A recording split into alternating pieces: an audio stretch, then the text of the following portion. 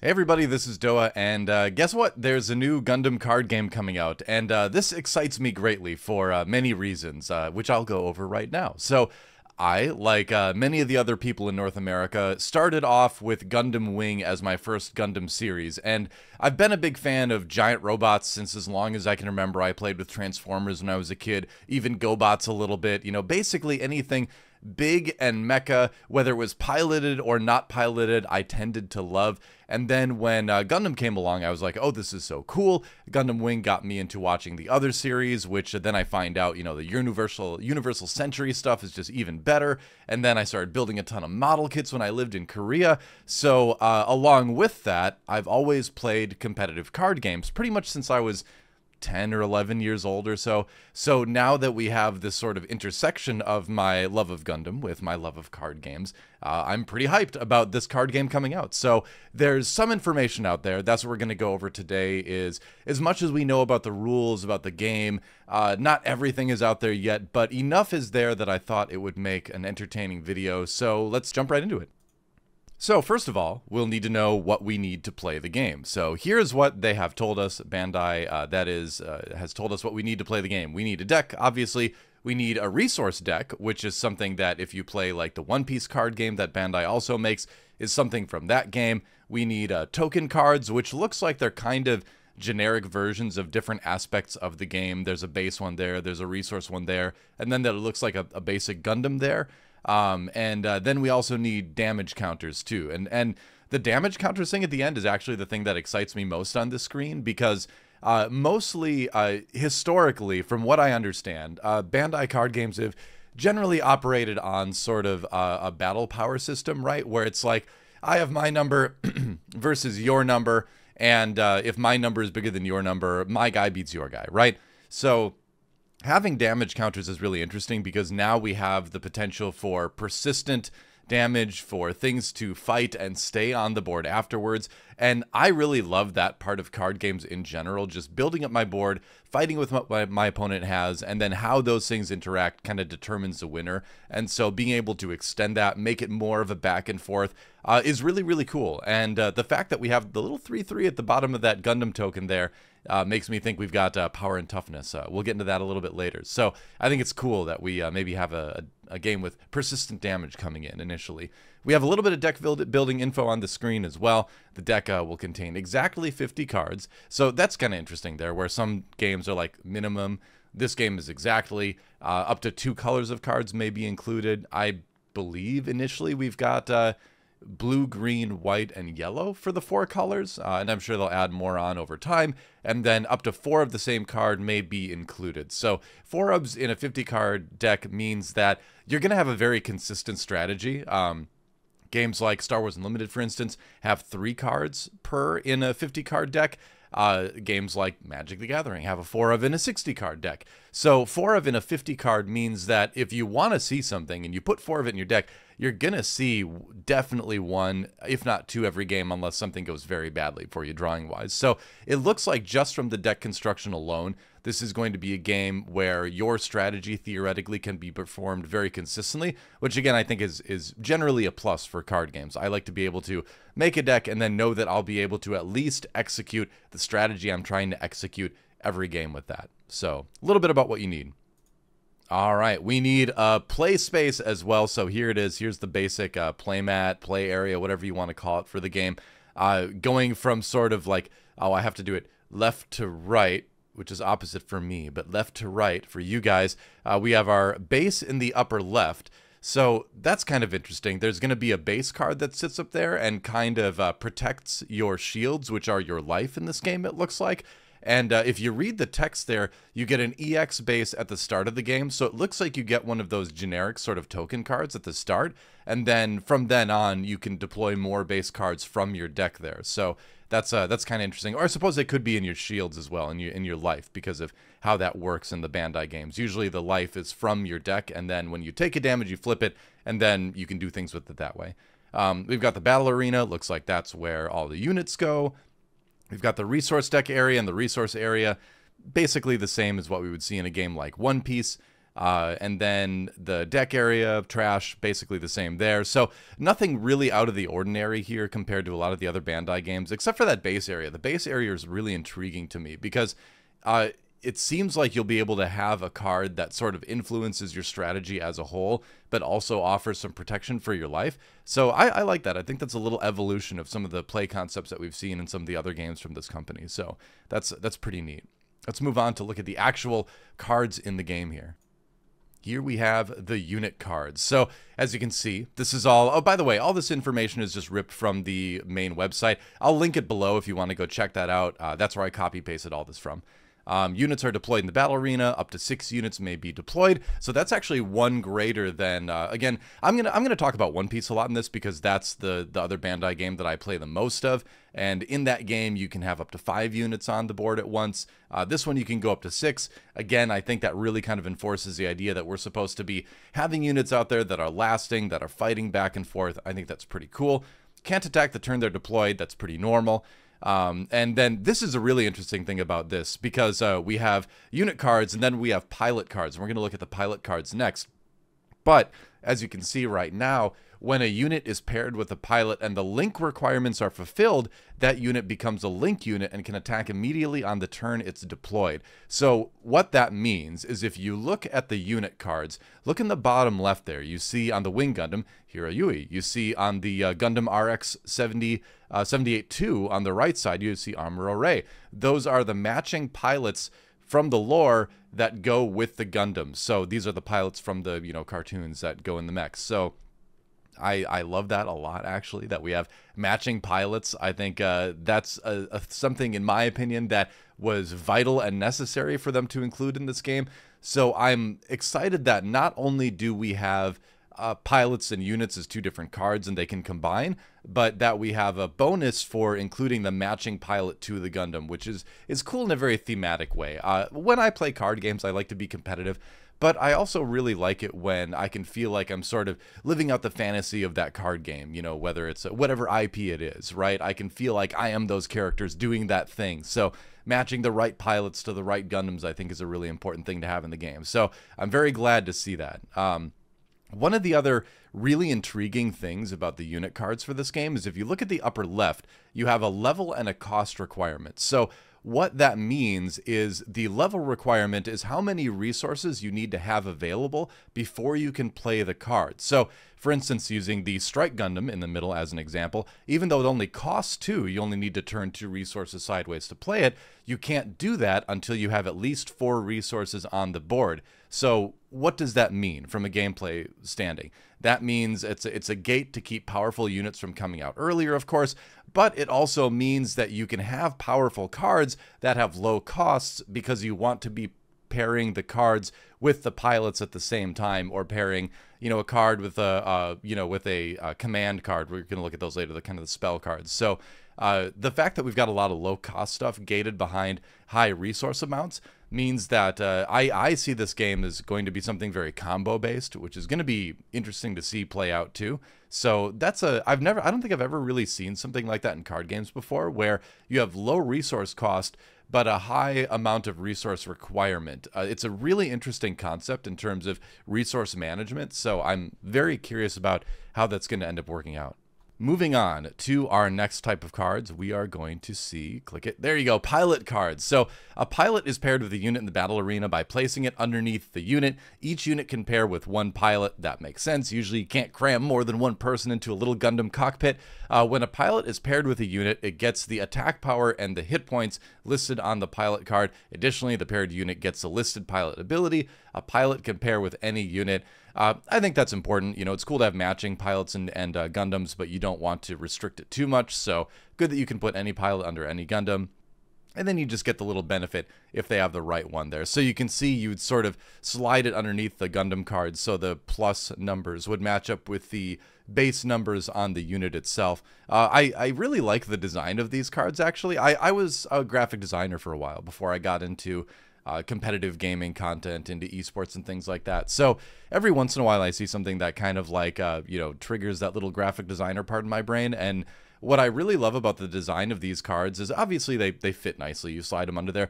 But what really stands out to me is that you've got the little image of the character's face in the bottom right, so that you have the little visual of who's piloting the mech at the same time. I just think that's really neat. That's a totally unnecessary, really nice little touch they put onto these cards, and I think it's cool. Aside from that, you've got the same level and cost requirements. One thing I want to direct your attention to is the burst on the main thing. Burst seems to be that if this card is one of the cards in your life and you take that damage and reveal it, you can do what it says on the burst effect right away then. And that's a common thing that's called trigger in One Piece, for instance. And it's a common trait of Bandai card games, but glad to see it again in this one because I think it's fun. You know, when you attack somebody, you do some damage, there should always be a little element of tension, you know? It's pretty neat. So, any more to add on to that? Not really. You can see little link abilities when they get matched up with the pilots. Sometimes it's just being on a unit, sometimes it's being on the specific unit, but either way, you know, glad to see the pilot cards in there. Moving on to command cards. So command cards, I'm just going to keep reading the little text box from the website just as a start for all this. Command cards are the one-time use cards that give you an advantage in battle. Some commands can be activated during your opponent's action step, while others can be treated as a pilot. So that's kind of interesting right there, is that on the right, you see Quattro there from Gundam Wing, and he can be a command card and a pilot card, I guess. So we have to have 4 resources. We pay 1 for it. During this battle, your shield area cards can't receive damage from enemy units that are level 4 or below. Okay, so it protects you against the lower level units that are out on the field here. But then you also attach it as a pilot. Now, again, we don't have the full scope of the rules. I would imagine this is the card where you play it, you get the action, and then you attach it as a pilot. But I'm not 100% sure on that. We need to kind of get more details on it, so don't quote me. Either way, you know, your standard sort of one-use cards, these will have powerful effects here. For instance, First Contact, place 1 EX resource as a burst, so if you reveal it from your life. Or main, you play it during your turn, place 1 rested resource. So if you play it during the main, you get a permanent extra resource, a little bit of ramp there. And if you get it from your life, you get a temporary extra resource immediately, because you notice it doesn't say rested. It would come in as active. So that looks like a pretty good card in itself. It's also from one of the funniest scenes in Gundam history, where you know, she hands Hero a birthday party invitation. He tears it in half, wipes away a single tear from her face, and then whispers, "I'll kill you," in her ear, which is awesome. I look forward to recreating that in real life with that card someday. But there you go. Yeah, so your average one-use cards, obviously a core tenet of a lot of card games. And then we have base cards. Okay, so base cards are really, really interesting to me. Remember when we went and looked at the battle arena, there was a space for a single base card just above where the life is. It says it's deployed in your shield arena. Life, shields, interchangeable term. Use bases to protect your shields and use their abilities to support your strategy. No more than 1 base is allowed. That means no more than 1 base on the field at a given time. You can have, you know, 4 of a certain base in your deck, of course, if you want to have a chance to draw that and play it out there. But yeah, this is interesting. Look at they look like unit cards to a certain extent. They have power and toughness in the bottom right. But it seems like this is something where you need to power through it and destroy it before you can get to your opponent's shields. So that's kind of cool. Add a little bit of extra protection to your life totals here. There's a spot for damage in there, so I wonder if we're going to see some bases that can potentially do damage back to your opponent's units, which is pretty neat. And then you have you know, a burst effect that seems universal across the ones we've seen so far of immediately deploying that base. So that's kind of an interesting little booby trap to put in your life, right? Where if your opponent reveals that base, you're like, all right, I'm playing it, slam the base down, and then suddenly their entire attacking plan might get a little bit derailed because now they have to power through this extra health that's standing in the way of your life. So this feels like the type of game that is, in my opinion, I'm going to guess that it's not going to be a best of 3. It's going to be a best of 1 in a competitive setting, because it seems like there's a lot of factors in here to kind of slow down the damage that's done, both in terms to units that are on the field and in terms to your life. So with that being the case, I'm hoping we get a very deep back and forth competitive experience that a single game can tell us definitively who the better player is. And it seems like the bases are kind of an indication of that. What's kind of interesting too is that both of these bases have a deploy effect of add one of your shields to your hand. So it does take away one of your life, but it does give you that card draw essentially. You do get an extra card in your hand with it. And then it has an extra effect on the Archangel on the right, activate main. That's during your turn. Once per turn, pay 2. Choose a friendly unit with blocker, set it as active. It can't attack during this turn. So that lets you use blocking units. Blocker is going to be a trait where those units can get in the way of your opponent's attacks. And it looks like you can, maybe attack with one and then stand it up again before the end of your turn to make sure it's ready to block during your opponent's turn. So that's kind of neat to see.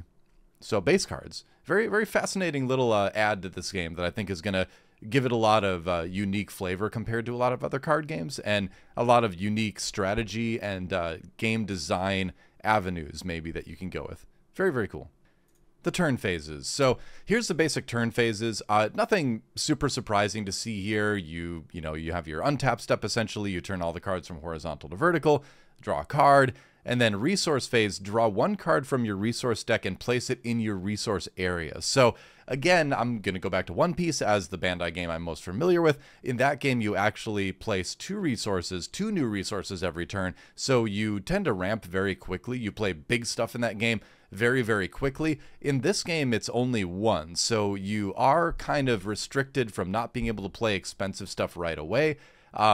You might end up with kind of a similar level of power advancement throughout the game, though, because the powerful cards are cheaper. They just require more units.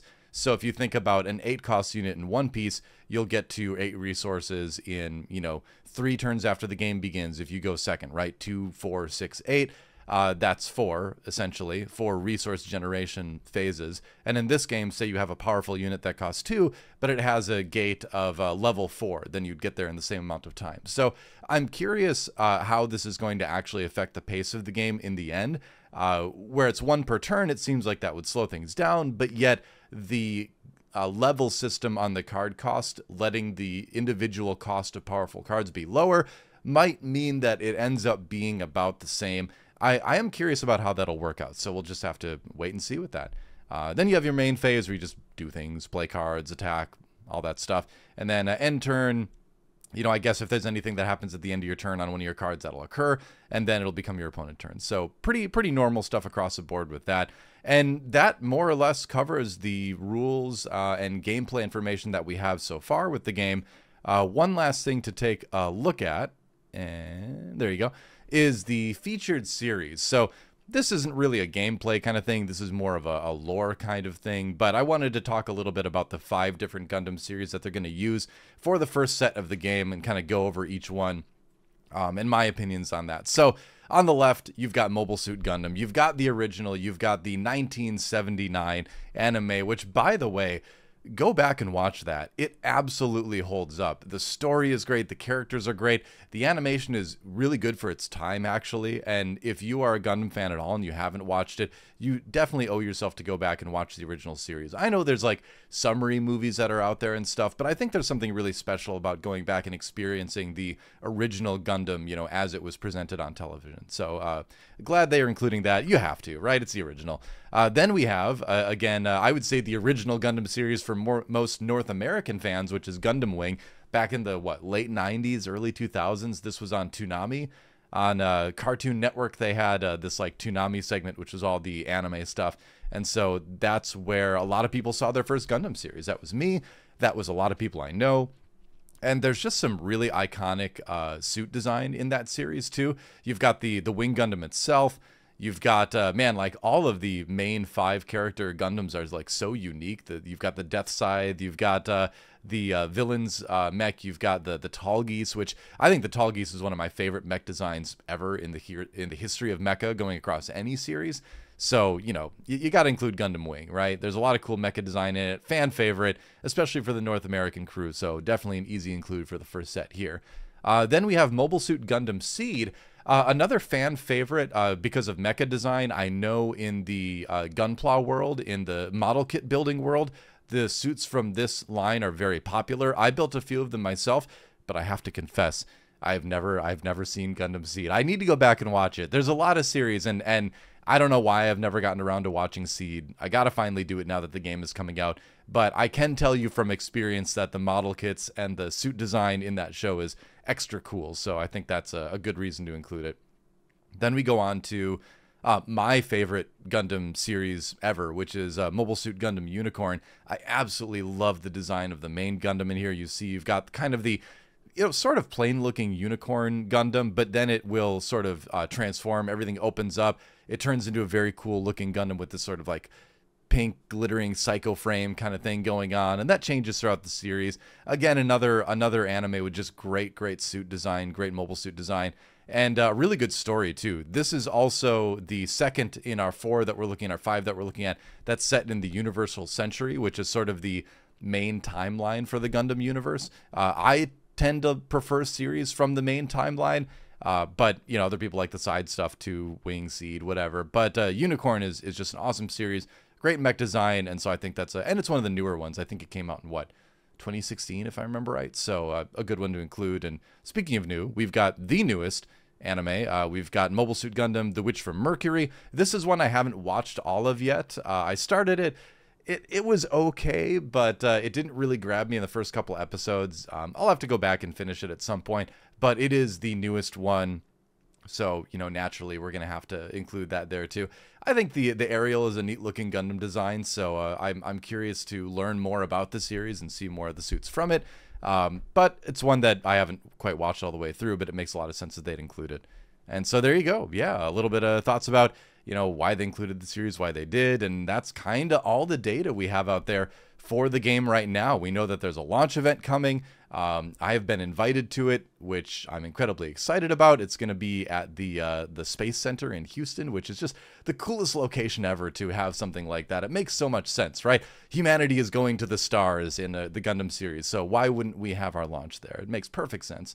But beyond that, I guess I'll just make more stuff as more information becomes available. But I think you can tell I'm a bit excited about this card game series. And again, I've said it before, we're living right now in such a great era for card games. There's so many good games coming out, and this just adds to the stack of already awesome tabletop experiences you can have out there. So get out to your local game store, play some card games, give One Piece a try, give some other stuff a try, and get ready for Gundam. Yeah, it's going to be exciting. Thanks for watching.